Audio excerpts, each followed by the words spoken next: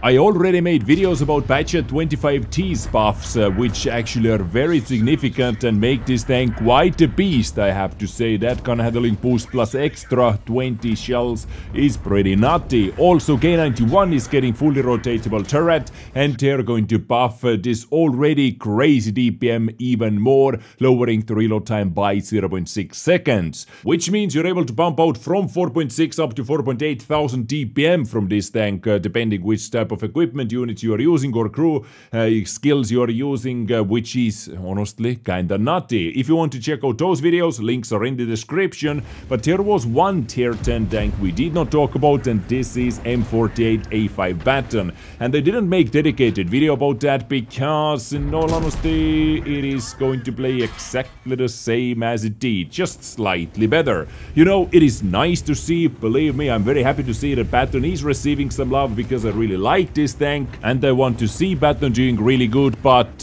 when receiving extra 3 km/h top speed, 0.01 dispersion, 0.1 second aiming time shaved off, and the extra 150 horsepower duty engine as well, which in all honesty is actually very significant if I think about that. You know, it makes you a little bit more pokey on the reach lines. You're able to go out here, take the shot and pull back faster. You're able to climb hill faster and get up to that top speed faster now. Yes, extra 3 km/h top speed. But you know, as I said, overall it plays exactly the same. And maybe this is a good way to buff tanks, guys. Just baby steps, to not overbuff them and then nerf them couple batches later.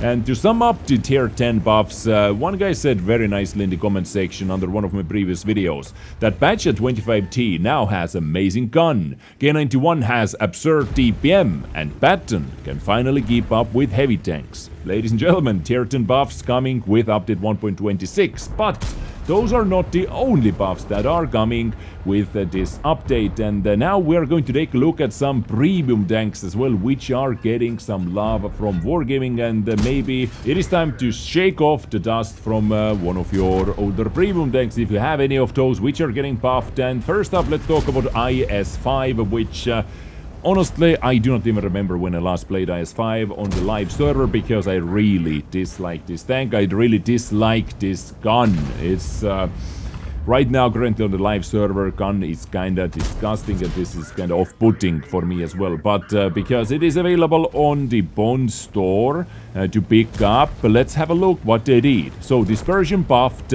by 0.04 down to 0.42. Aiming time 0.5 seconds better, down to 2.7, and also dispersion all the way around. Turret rotation, hull movement, hull rotation has been buffed as well. So basically they aimed at the gun handling to make it a little bit better. And yes, the gun handling is better, but my main question is, if you have also Defender available on the Bond store, why should you really pick up this tank, which is more expensive as well on the Bond store? I still do not see much use of that, or much use for IS-5 for me personally at least. But you know, good to see that this tank is getting some love, because I know many of you guys have picked it up from the Clan Wars campaigns as well, when you were able to pick it up at first, and it has been simply sitting in the garage. You don't see too many IS-5s on the battlefield nowadays as well. Maybe this is going to help it out.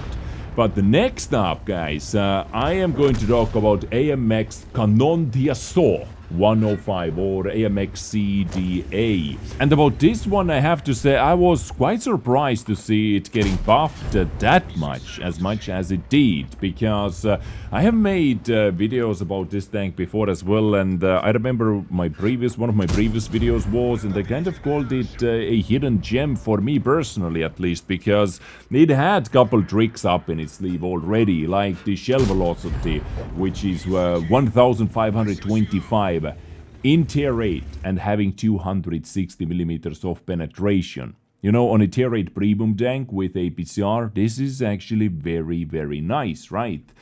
So to have a better reload, as you can see over here, reload has been boosted, aiming time has been boosted, dispersion has been boosted, and extra hit points as well. And over here you can see that it received almost 200 extra DPM with that aiming time, now from 1.92 down to 1.73. And also the dispersion factors over here and extra 200 hit points from 1000 up to 1200. This tank definitely, when the batch goes live and all the changes go live as well as they are over here, I'm definitely going to make a video about that, this vehicle right away, and we'll test it out how good it is now. Because as I said, I already kind of liked it quite a bit, guys. Now, so AMX CDA 105, if it has been in your garage collecting dust, maybe shake it a little bit after 1.26. Now, moving on, next tank we have a 59 BatChat. Kind of a weird tank, kind of a massive turret on the top of this. You know, this is usually the most off-putting thing, but it is getting some love, and some love to its aiming speed, to dispersion, turret rotation, and also extra alpha damage. From 240 alpha up to 280. This is the same treatment they did to the Panther 88, you know, buffing its DPM, not by buffing the reload time, but increasing the alpha damage from 240 up to 280. And now high explosive does 370 damage, and BatChat's DPM was increased by 300, over 300 actually, as you can see. Aiming time down to 1.63 seconds with 100% crew over here, and this is maybe something to look out for. Now BatChat has, I would say, one hidden trick up in its sleeve. You can see that its AP round has 914 shell velocity, but premium heat, you know, if you're a premium spammer, premium lover, 250 heat pen with 1219 shell velocity. So this makes you simply hit targets easier and penetrate targets easier as well with the extra penetration. But you know, this trick was up in his sleeve already, and I would say kind of the only good thing about that, you know, outside decent gun handling as well, I would say. You know, those dispersion factors are not the worst either.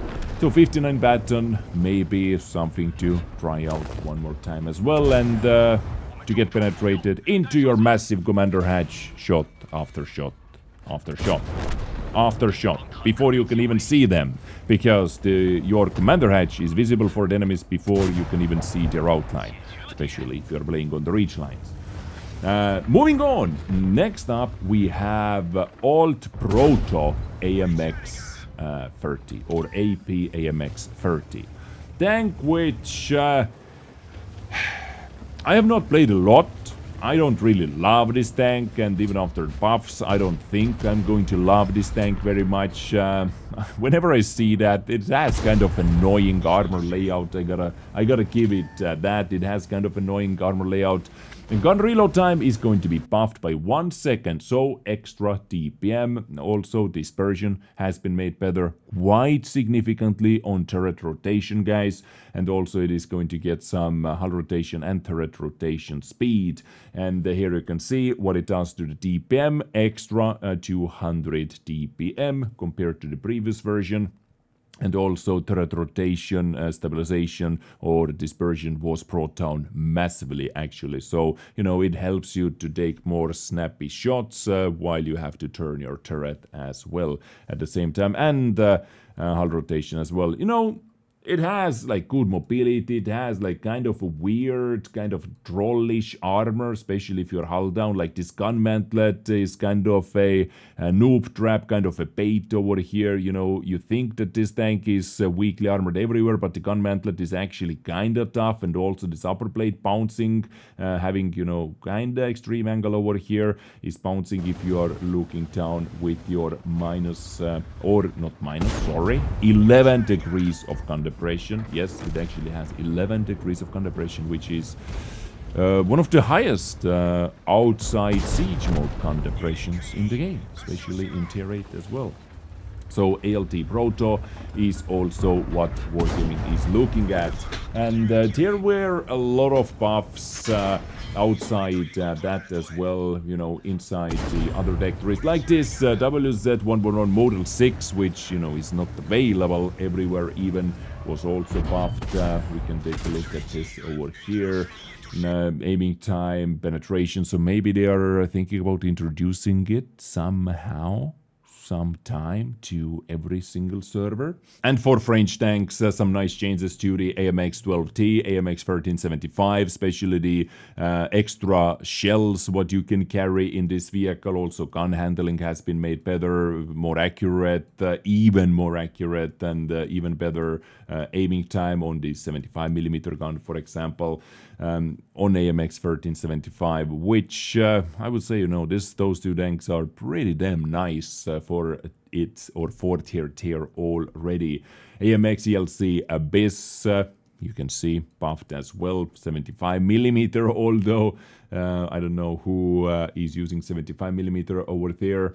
BatChat AP also pretty damn big buffs, guys. Definitely going to check this tank out as well. Also M48A2 Rampanzer, same treatment as 2D59 Patton, buffed the alpha damage from 240 up to 280 and also the high explosive rounds, and also it received extra engine power. So this tank, for many of you guys, the shovel tank has been collecting dust, maybe something to look out for sure. Shermans are also getting some love, M4A1 Sherman and Easy 8 as well. Some love over here. You can see that the gun handling has been buffed.